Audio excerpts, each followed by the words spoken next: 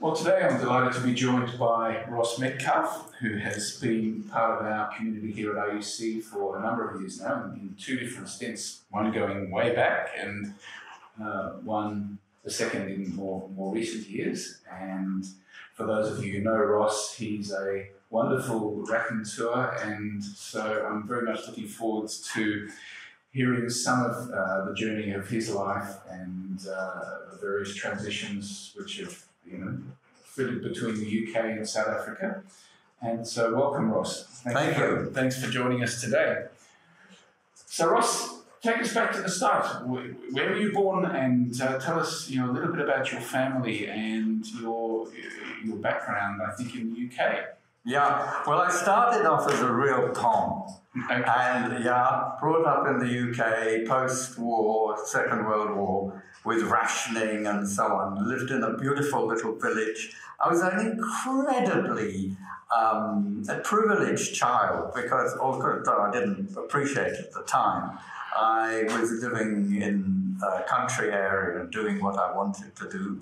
So just tell us about your parents and your siblings and where were you born? Yeah, I'm born in Farnborough, in the middle of an air raid, and my mother had to be moved very rapidly because a bomb exploded outside the hospital she was due to go to. Farnborough is in Surrey, I think, am I correct?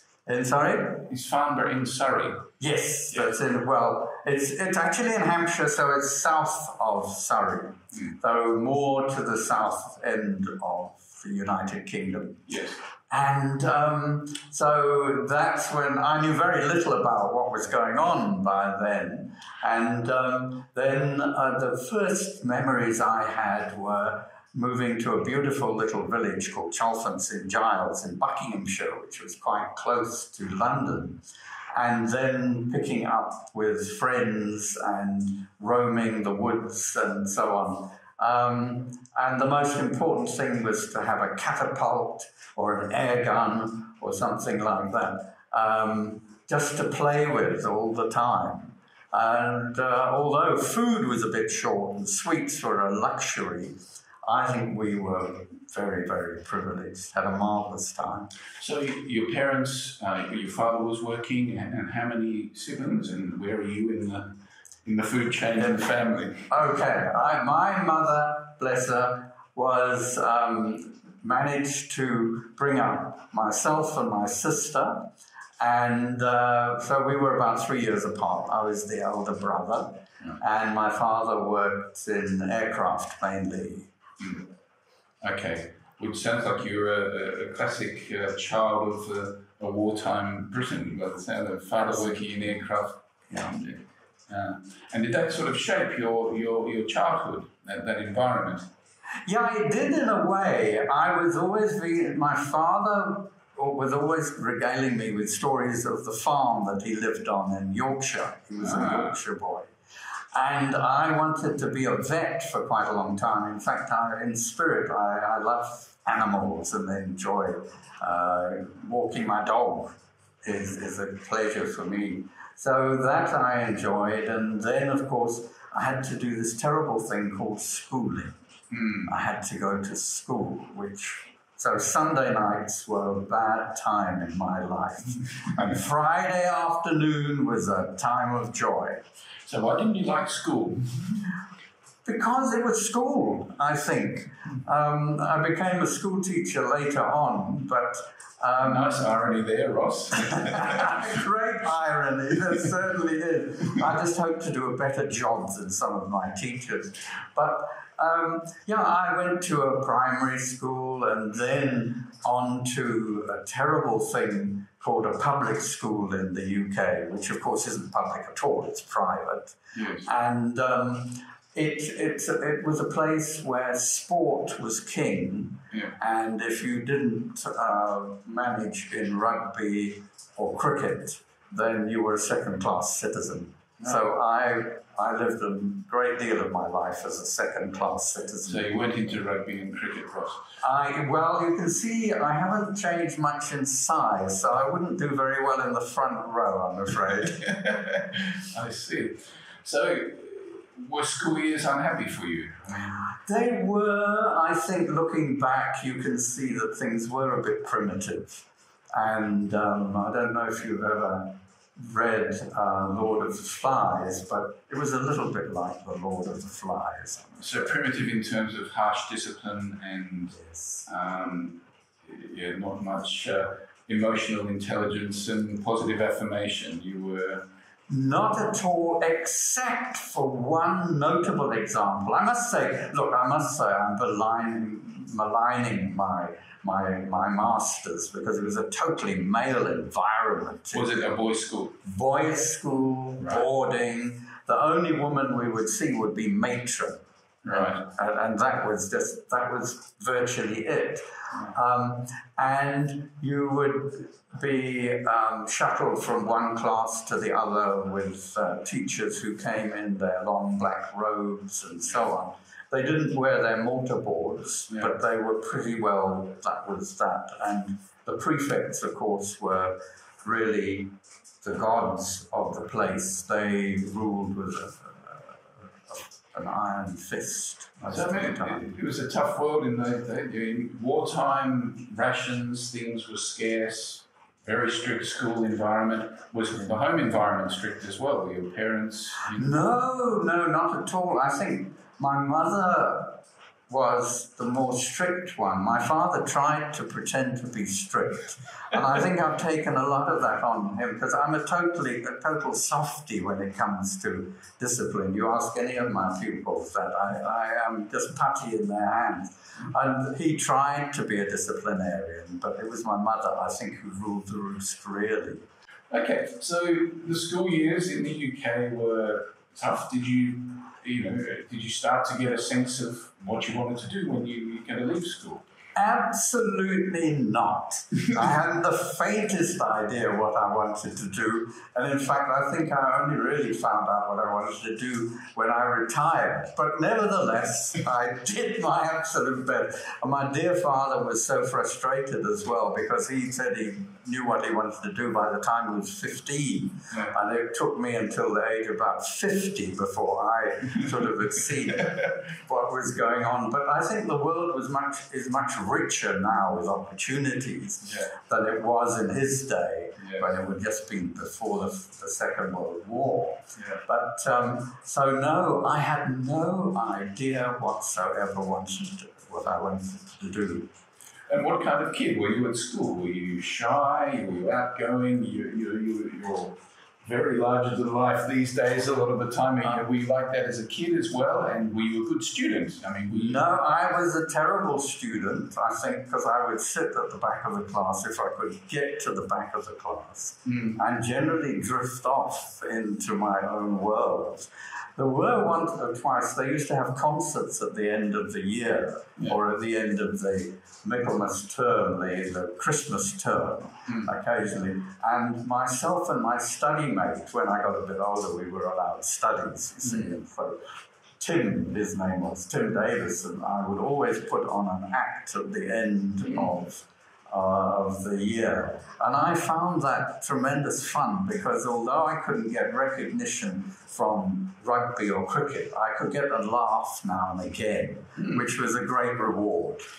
Well, so that sort of thespian spirit was there quite early, you liked performing, you liked being in front of people. It was about survival, actually, because it was trying to do something to get yourself a place. So it wasn't it came out of a sense of desperation, of trying somehow to get some recognition, when you were surrounded by strong-willed people who would manage in all the major sports. Okay. So was it around this time, towards the end of your schooling, when your family made the move to South Africa? Yes, correct. So tell us about that. Why South Africa? Yes, I wondered because it was, 1961, 62, and South Africa had just been expelled from the Commonwealth, of course, and my father was headhunted to be Director of Research for Grant Mines, which was, of course, Joburg-based company. And he and the rest of my family came over to South Africa, and I was left in the UK for the final months of my schooling. Of course, I was at boarding school. And then I came out to South Africa and landed from the Windsor Castle, the ship at Cape Town, and saw the first sight of Table Mountain. And I realized at that moment that that was going to be home sometime. It wasn't home, of course, for many, many years, but it was later on it became. So you took the boat to Cape Town, but your father's job was in Johannesburg. So yes, you that's then right. moved up to Johannesburg, and is that where you lived for a period of time? Yes, that's right. How long were you in Joburg for? Oh, several years. While my parents died, of course, in the interim, and that was quite traumatic, I think. Well, it was very traumatic for my family when my mother was killed unexpectedly. Of course, she was in a car crash. And I think that had a terrible effect on my sister. She was only 16, I think, at the time. And you were, what, 19? I would have been about 19, yes. Your mother died, okay. Yeah, but to me, you know, I sort of had that independence. But it certainly made me grow up very, very quickly. And I think back now, I often have conversations with my sister and realize that there was absolutely no care given. You know, her mother had died at that terrible time, 16, when she was a young woman or becoming a young woman. And basically, the school said, well, you know, stiff upper lip and get over it. I think, thank goodness, I think we're far wiser when it comes to grieving today. As our church in South Africa. That was in Johannesburg. South Africa. Yeah, in Johannesburg. And were both you and your sister still living with your parents at the time, and then, you know, obviously with your mum passing away, you were with just your father? Yep. And how did he cope with that? Well, not very well. Again, I think the process of grieving, I mean, we have in our church here, if I can refer to it, people, Peter Fox and other people who are experts in this and would make a far better job of counselling and so on. So men and women like him would have been far better treated today than they were then. It was all a matter of, you know, character and so on, which was very tough. I guess just coming out of war years, they're also exposed to a lot of death, and, you know, maybe it was less of a, I don't know, surprising is the wrong word, but, you know, people were accustomed to death, and maybe... I think that he was very lonely, as I can see, and he married again. Yes. He died 4 years after, and this was something which I, now looking back, at the time I didn't realise it, but of course linkage of grieving and cancer and the negative effects of depression does make one liable to infection and so on. And so that is something which wasn't really well known about then, but it does often happen. And as I say, he died at the age of 54, only 4 years after. Young. Yeah. So Ross, what did you do when you got to South Africa? You're 19 years old, or, you know, you've just finished schooling. Did you stay in Joburg? Did you get a job? Or did you study? What were you doing? I worked in the OK Bazaars, which not many people will remember. They'll probably be too young. But the OK that you see now, or the little corner shops, it was not. It was the Pick and Pay, in fact. That was the part of the spectrum of commercial activity that OK occupied. And it didn't last very long. Eventually I managed to get into university, and I studied geography and geology. At which university? At the University of Witwatersrand. Okay. Yeah. Right. Okay. And did you enjoy your university days? I did, but I didn't work very hard on anything. But managed to pass somehow. I got through eventually. Sometimes I wonder in those days whether they just didn't get fed up of seeing you around and eventually give you a mark here and a mark there to just ease you through the process. So they eventually got me through.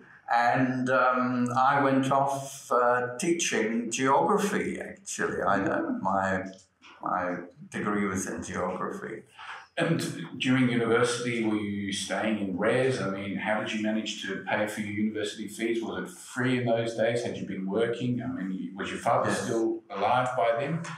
Well, then my father died during the time I was at university, but I was fortunate that, of course, his will was very generous and I was able to live off money that I'd inherited for quite a while. Right. So I managed to do honours in geography, which again was, I don't know if it was a triumph of intellect. I think it was more working around things that we've got to move this guy on. And lots of staff members gave me extra tips of what to do in the examination.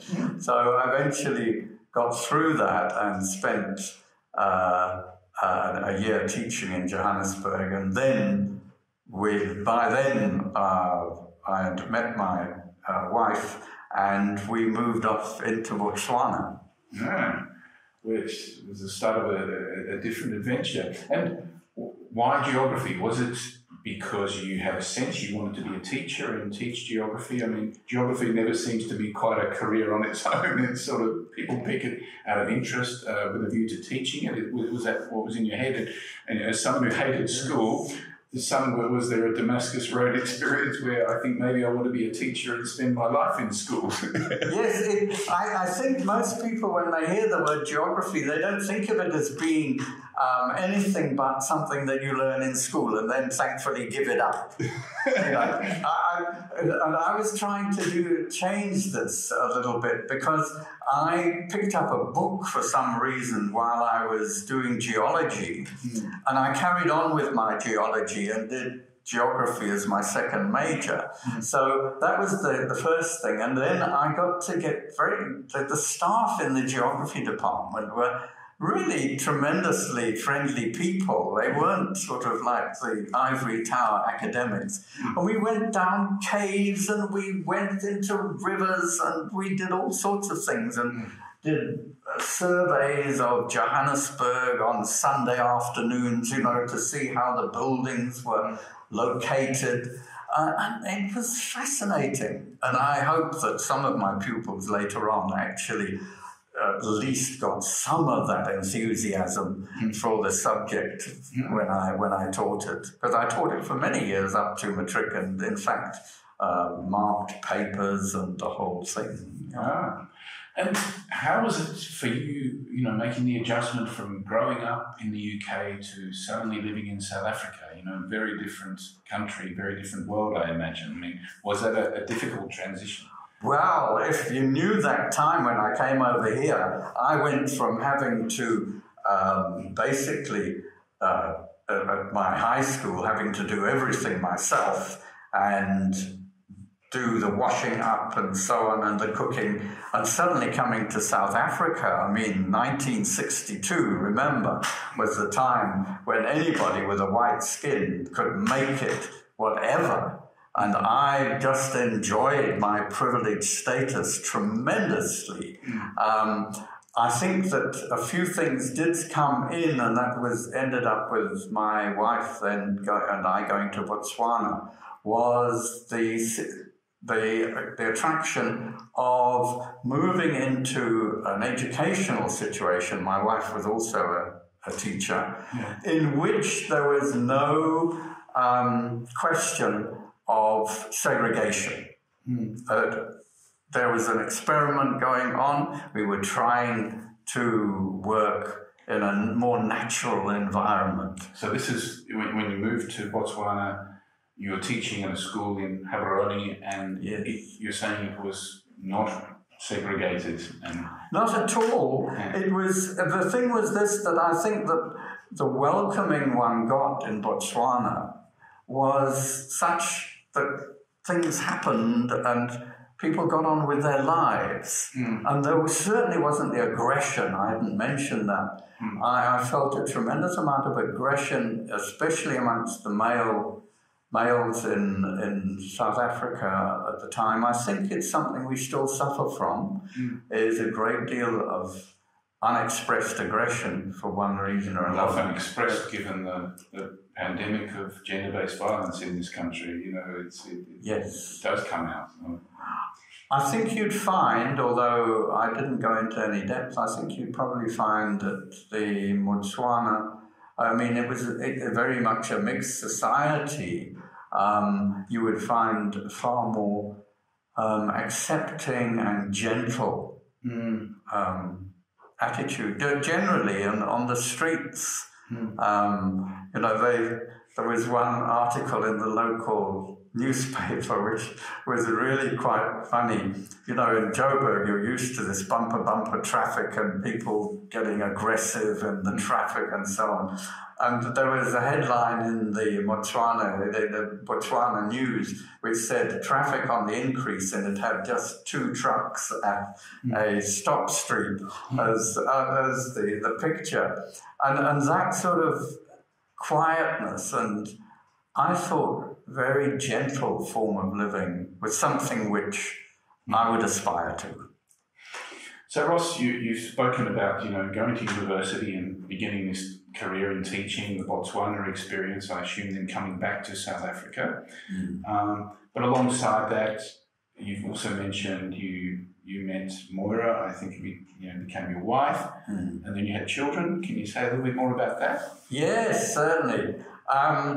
Certainly as being a new father, I think things happen so quickly, you know, and the Hollywood version of becoming a father is a little bit different to what actually happens. It's far messier, in fact, than the Hollywood version would want to tell you, because obviously it was our first child. We neither of us had experience of what was going to happen. And I remember waking up at 5:30 in the morning and Moira saying to me, "I think things are happening." And phoning up the pediatrician and the guy who was going to be present at the birth, and him just saying in a very Afrikaans accent, "Ja man, you're on your way." So we then went off to the hospital, fortunately early in the morning, so no panics about traffic or anything. We got there, and quite shortly after that, Timothy Conrad Metcalfe appeared to the world. Wonderful. Yeah. And then you have a second son as well? That's right, yes. And he arrived when I was a deputy at Alberton High School, still in Johannesburg. Right. And that was, of course, very important as far as the school was concerned. And I remember having been told by an all-girls class that I had, when is when's the baby going to come round? And I think they managed to take up 4 geography periods plus break. So we basically had no lessons between sort of just before first break and lunchtime when the offspring were being handed around to all the people in the class. Yeah, so they made a first appearance at my school, and I think they were somewhat more popular than I was.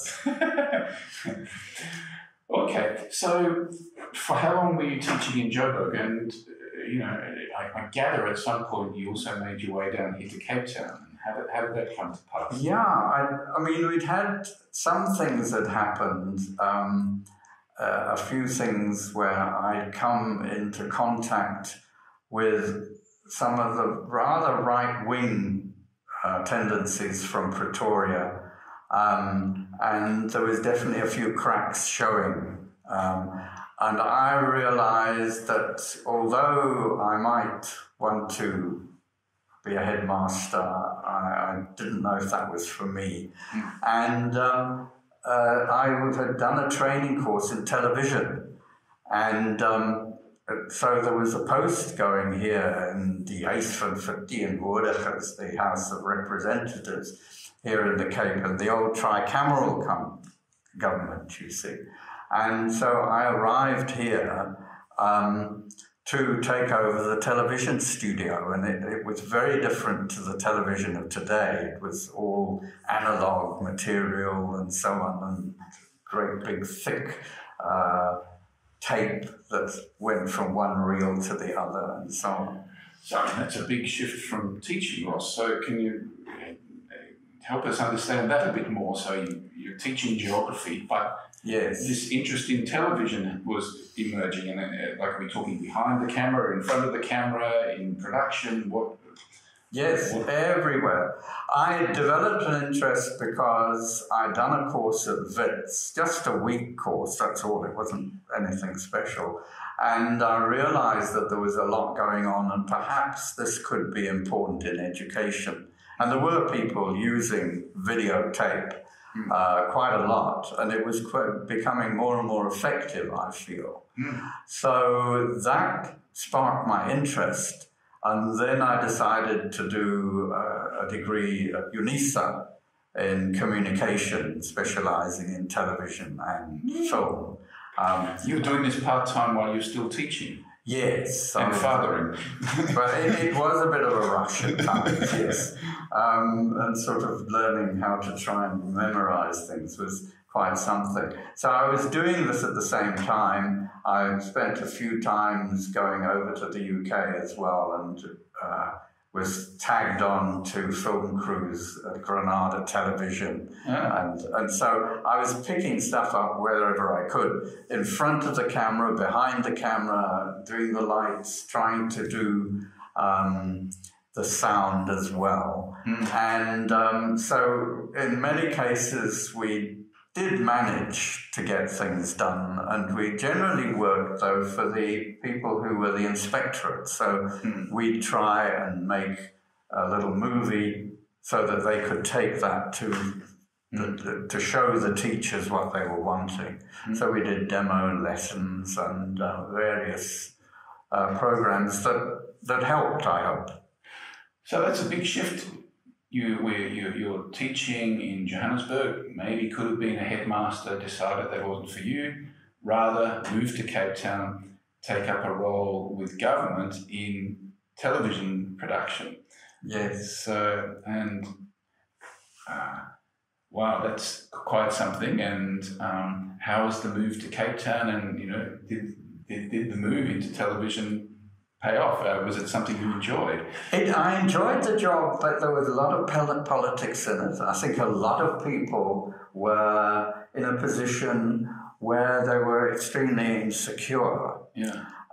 One minister of education, actually, his secretary, who is a gentleman, phoned me and said, "You will produce a television camera for the minister and also a television and a playback unit." It was sort of an order. Yeah. So eventually I took the equipment over to the minister, who spent a couple of years in jail, by the way, but we won't go up that. It was later found with 24 computers in his garage. I'm not quite sure where they were going to go to, but I don't think they were due to go to school. Anyway, he got 2 years in jail, and that was my experience of certain things which happened which shouldn't have perhaps happened. So with the move to Cape Town, is that when you first came into contact with RUC? Yes, 1985. Right. And how did that come about? That was a friend of ours called Cindy Lou Schmidt. Cindy Lou died tragically a few years ago, but she was a Sunday school teacher here. And she said, "You must come along and meet Doug Bax, who was then the minister." And so, of course, Doug, as you know, is a real character. And he was, of course, in the midst of everything from, the campaign to stop young men going into the army. There was a lot going on. And I basically came in and saw the likes of, who was it? I think that David Harrison was then at the forefront of that movement. And there were others as well. Fiona McLennan, I think. Sorry? Fiona McLennan, I think. Yes. Yeah. There were a number of people who were then, and I also enjoyed tremendously the trips which I think David and a few other people organised to go down the Fish River and various things. So we had a tremendous social life here as well as the church itself. And the kids were growing up, I assume, and were they part of the church here as well, your family? My sons were actually in the building opposite to this one. They were at the Catholic school, right? St. David's, yeah. Or St. Joseph's, sorry, St. Joseph, and the Maris brothers, and so they were there, and they did attend Sunday school here for a while. Yes. Okay. But then you found your way back to the UK. Yes. And how did that come about? Well, unfortunately, because of the breakup of my marriage, I was left in a position where I realized that money-wise I had to earn some money. So the initial thing was to get over to the UK for a year, and I was given a really nice send-off here, especially by Reg and Sue Smith, who made a big fuss of me and said, look, we'll meet you over there. We'll often come over and we'll get together. And they, true to their word, they had a marvellous bright lace, and I saw everybody and said goodbye, hoping that I would be back in a year. It wasn't to be the case, but I did join a school which was a great influence on me, called the Sybil Elgar School for children with autism and extreme learning difficulties. It was a totally different thing for me. And yet we had some very wise people there. And I might add an extremely high budget for each child, as you can imagine. In the UK, that sort of money is available. So you went back to teach at that school? I went to teaching, yes. And where was the school? That was in Southall in London. Right, okay. Yeah. So you went back to live in London, thinking at the time it would be for 1 year, but how long would it actually turn out to be? 12. Wow, that's quite a long time. So did you spend all those 12 years teaching at that school, or doing other things as well? No, I didn't. To be frank, I think I was getting old, actually. And the staff, I think, were very good to me. It's a young man or young woman's job. Yeah. You have got to be on the ball for every second of the day, because the children are very vulnerable indeed, and the staff as well can easily, suffer an injury because they're concentrating. A child, could have a bad day and come and hit you. They have no, it's not any way a nastiness in the children. It's just that that's the way they are. And one learns very, very fast. But after 8 years, I thought, this is, I'm getting tired and need to move on. So I started a tutorial franchise, actually, which was very successful, and I had teachers working for us. And then after 4 years, I still wanted to come back to South Africa. And so I managed to sell the business, and then I was on the flight to Cape Town. I was going to ask you about that, Ross. Where was home? Did you have a sense of that? You were born in the UK, lived for many years, came here, but then went back to the UK, when life was in a little bit of a crisis, the pull of home maybe, but was it just an economic pull, or did you, when you're back in the UK for 12 years, did you feel like that's home, or you still have this yearning for South Africa? I think I'm a late developer or something, because I never had this feeling of home until I came back here at the ripe old age of about 67 or something like that. Right. And then I really felt that I put my roots down in Thornton, And perhaps some of it is due to my brilliant builder, Paul Carter, who has built with me everything from a tree house through to knocking down my house and making it into 4 flats, one of which I occupy, and then I've got 3 very nice tenants who are there as well. So maybe it's a physical thing that the bricks and mortar of my home have now spoken to me and said, listen, now this is home, stay here. And I feel a sense of belonging. I don't know if I ever did before then, I certainly wouldn't think of the UK as being my home, although much of the culture and the accent I have and so on comes from there. But I feel like I belong here. So bad luck, I'm not going. But I mean, that must have been a tough period for you, breakup of marriage, going back to the UK on your own, staying there for 12 years, living in London, I assume, teaching in London. Was that a tough period, or was it a sort of, you managed to find yourself again, and but still this pull of South Africa?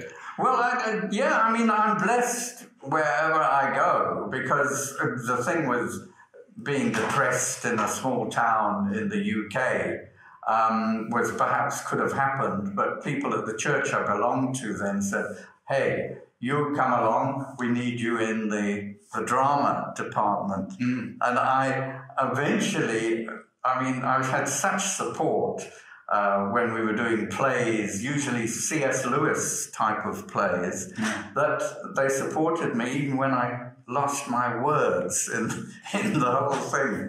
Yeah. So Ross, this sort of acting, performing love and talent that you have, you said that started at school almost in desperation because you weren't into rugby and cricket and a way of being noticed. But has this sort of carried on all through your life? Have you done, been in plays and dramas all throughout and sort of in amateur production companies or doing it as part of church? Just tell us a little bit about your...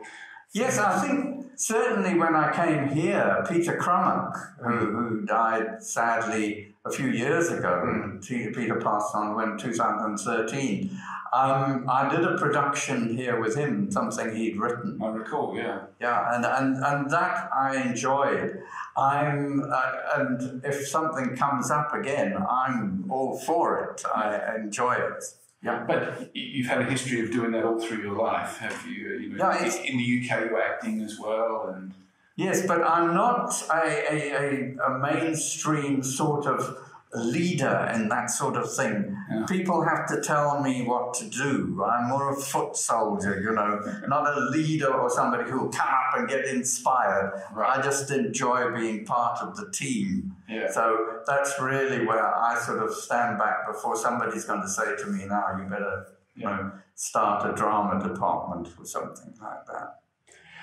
So coming back to South Africa, after 12 years in the UK, for 4 years you developed your tutoring business, and was it definitely Cape Town to come back to, not Johannesburg? And oh yes, Cape Town. Because, and what was it about Cape Town? Was it your roots here at RUC? Was it other friends? What? Well, certainly Christopher, my youngest son, and his husband Philip, they're here. Yeah.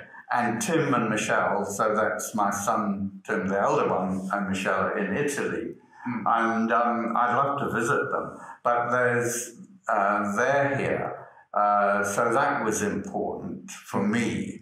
And also the fact that I've got a group of friends here, people who tolerate me and are able to manage my whatever I do. So this was home. And one can't get away from the the beauty of the place, the physical beauty, and the fact that it's there. Even if you maybe don't go to the beach for 6 months, you know it's there. You can go there if you need to. Yeah. So that's a tremendous attraction. Yeah. So since coming back to Cape Town, you know, you said you came as an older man. You were 67 or something, but I was 67 then. I'm not 67 anymore. I understand that, Ross. But I'm just saying, you know, some people at 67 might have pulled up stumps and retired, but you kept working, and my understanding is, you know, the tutoring business that you've done in the UK, you were doing similar kind of work here. Can you tell us a little bit more about, you know, what you've done professionally, if you like, since you've been back in Cape Town the second time?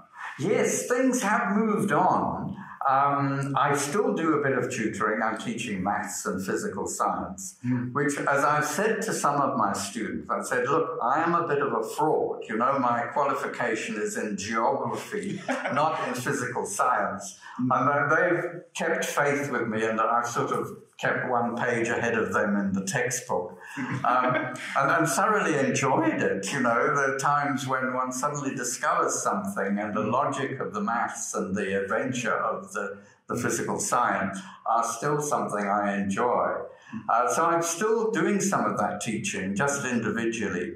But then I'm finding a new life over in Makoni Primary School in Langa. And Makoni is actually very close to Pinelands. You can actually see it. It's virtually on the border there. And I've ridden past it, goodness knows how many times. And then a friend of mine, Saviwe, had said to me, I need you for maths. So, okie dokie, I'll start with the maths. Cut a long story short, I do maths and English now on Mondays and Wednesdays with a team of other teachers. And we have a marvelous time. We really do. I mean, even going back to marching, I can't believe it that my old school, we used to march like little soldiers and so on. And these kids, I suddenly, for some reason, we said, right, we're going to get from here to there. And I thought, right, let's try and do some marching. And their rhythm and everything was fantastic. And for some reason, they started saluting as well. So we've got a little army going there backwards and forwards. I don't know if they keep left, right, but they're pretty good. Wonderful.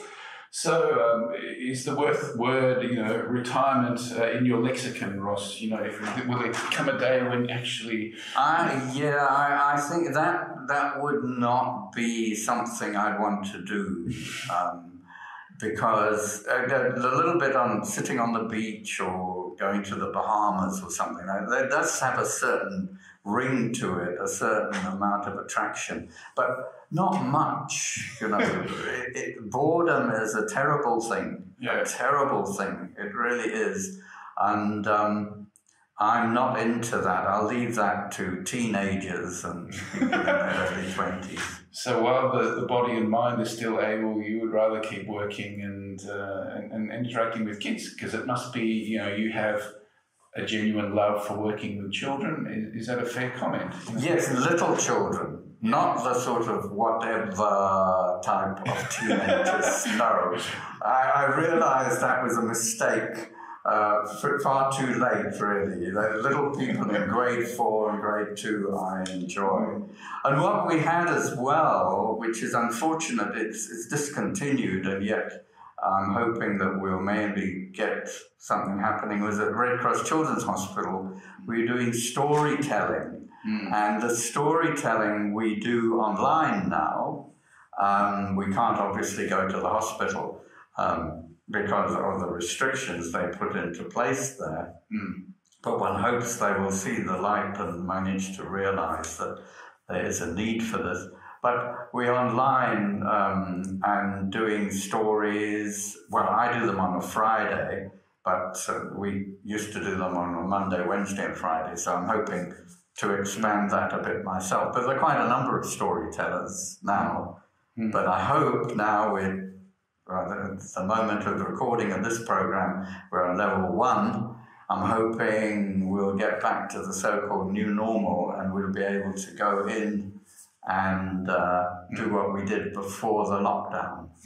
So here's hoping.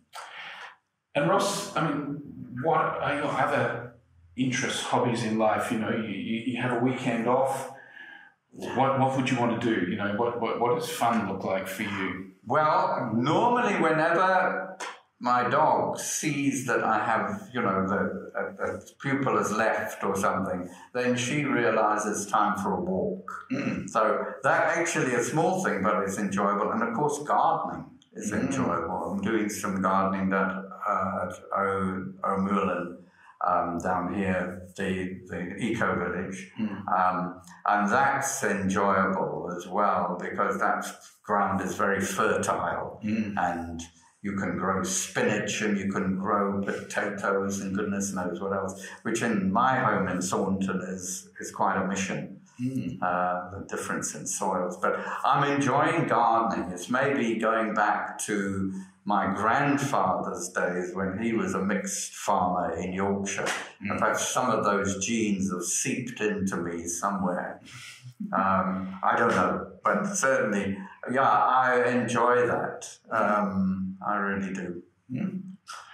Well, it's been great to have you as part of the RUC community here, and I know you've sort of played different roles here, and I'm just interested to hear, you know, has faith been part of your life ever since a child? Were you raised in a church environment, you know, and what part has that played, you know, I guess as you've gone through different seasons of life and you know, ups and downs and crises and moving from one continent to the other and back, you know? Yes. Has that been a constant for you? It's a strange thing, but I wasn't brought up in a family that had any faith in particular. No, they didn't. And yet when I arrived in South Africa, one of the people who made me start to confront what I was meant to do, what life was about, what I was here for, was a guy called Brian Brown, who unfortunately came adrift as far as the authorities were concerned, and he now is back in England. He's an old man now, but he was here as part of the anti-apartheid movement. And it wasn't only politically that Brian had an influence on me, but also in terms of faith and the questioning of faith, the continual questioning, because I'm one of these doubters who recognizes the incredible power and importance of the Christian faith and how important that is. But could I be a minister? I couldn't, because I wouldn't be able to say with conviction, this is truth and that is not truth. And I think that's, and I say that in all honesty, without it being something that worries me. I just feel that I will carry on being a listener and a doubter and a questioner for the rest of my life. I'm certainly not an academic, by the way. I don't think I could aspire to that. Is it part of the attraction of RUC that, you know, it is a community that does allow for questioning and doubts, and, you know, we have lots of people who would probably profess and espouse different nuances of faith or unfaith, you know, but you know, what is it that drew you to this community and keeps you as part of it? Yes, it's actually, well, it's your fault, actually, because I've always been an admirer of the programs that you had on Sunday evening here. And although there was controversy, that was the nature of the RUC beast, if I may call it that, is that it lives on controversy because it has more professors and doctors per square meter than any other institution I know. And so its lifeblood is that. So I'm going to challenge you, perhaps you and Sabina could perhaps reintroduce that at some time, if you can manage the controversy that will go with it, I'm sure. I've had many enjoyable times with those Sunday evenings. I think they were a very important thing. Thank you, Ross. I think just my final question might be to ask you as an educator to reflect a little bit on, you know, the situation in South Africa. Obviously, you know, with South Africa's huge history of inequality, you know, Mandela would say the way forward is education, education, education. That's our only chance to to bring about some measure of justice and equality by giving young people the chance to learn. You've worked with many, many young people in South Africa over the years, and I assume people of all races. What's your sense of where we are today, and do you have any advice or comments on where we are in terms of that? Yes. What I would say is, first of all, it comes from a position of complete irresponsibility, because I don't have to be responsible for carrying out the things, my pipe dreams. But I would actually, having very much been against it at one time, when I heard about it from friends in the United States, would be busing. I don't see why we can't take children from a high school which has had a history of high privilege and tremendous amount of money in the actual materials that are there, never mind the teachers who are there, to take them to a place like the primary school I'm working in at the moment, Makoni, and just letting them have a taste, and so creating a relationship. There are tremendous problems with that, not just in the sheer movement of children, but the prejudices which lie within most of us. But this isn't going to be an easy period. I think when 1994, since then, there have been many times when people have thought that this was the nation that could show the world how to behave, and it had a constitution which was second to none. Bearing in mind that birth is an extremely painful process, and the fact that we're going through difficulties now is part of the process. There's no ways in which we can expect it not to be painful. But I do feel as though we're not progressing at the rate we could.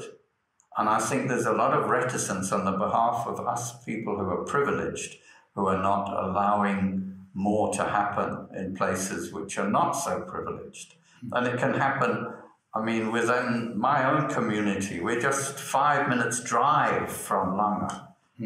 And we could be doing something there and starting to work. And there are little minds there that are waiting for educators, teachers to come into their midst, and they will accept that tremendously and benefit. So I want to think in terms of changing things now, not for change that will happen tomorrow, but which will happen in the years to come. So money, definitely. Teachers who could well be seconded to other places, and in turn could come. So, some of my colleagues at Makoni could easily pop across to the Red School in Pinelands. Wouldn't take a tremendous amount of effort to cause that to happen. And we could do that. And of course, there must be, in terms of the budget on education, I think it's beginning to happen, but there needs to be a tremendous amount more spent, certainly on the schools that I visited in Langa. And I would imagine the same is true in other schools. So, yeah, a lot to be done, but certainly not, the country's going to the dogs. Otherwise, they'd never come back. No, it's how can I put it? I'm really excited about what the future holds. Well, thank you so much, Ross. It's been great to hear more of your story and to get a sense of your interests and passions. So thank you so much for sharing all that with us today. My pleasure. Thank you.